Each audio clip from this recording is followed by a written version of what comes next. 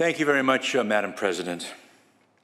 Members, today I rise with a heavy heart and adjourn in the memory of a dear friend of mine, Jay Goldberg. Jay led a successful career in the tire business and spent decades working to better the San Fernando Valley. But above all, members, above all, he was a beloved husband and father. He passed away on February 8th at the age of 86.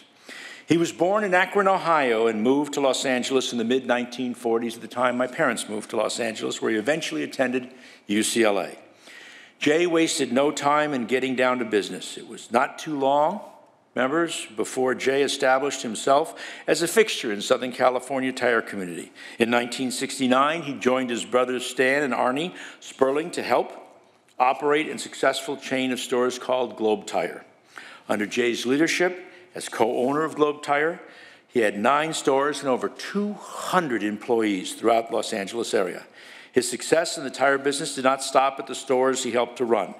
He gave back to the industry by devoting time over 50 years to the National Tire Dealers Association and helping small businesses across the country pursuing their own successes.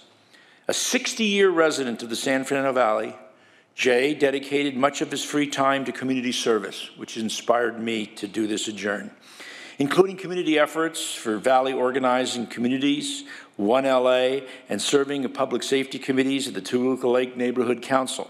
He was the past president of Temple Beth Hillel in the Valley Village and a longtime active member of Temple Judea in Tarzana.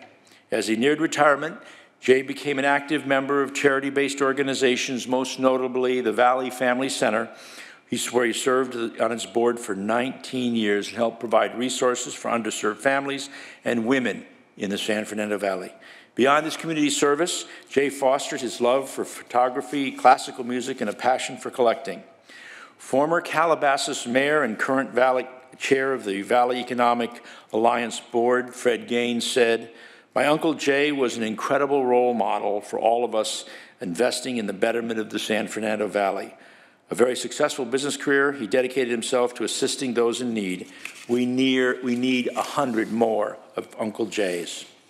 He's survived by his wife of 51 years, Trudy Goldberg, his daughter, Melissa Goldberg, sons, Paul and David Goldberg, daughter-in-law, Jen and Denise, and 5 grandchildren. Today, members, we adjourn in the memory of a great businessman, community leader, Dodger fan, and even a better father and husband, Jay Goldberg. Thank you, Madam President.